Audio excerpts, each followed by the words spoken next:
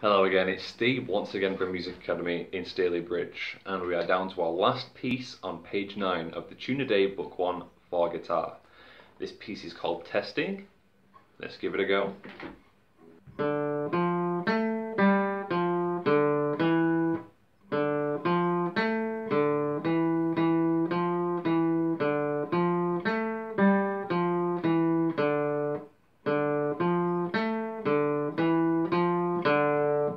As with most pieces in this book, or most sections rather in this book, it's been very progressive. It started off very basically with one kind of idea.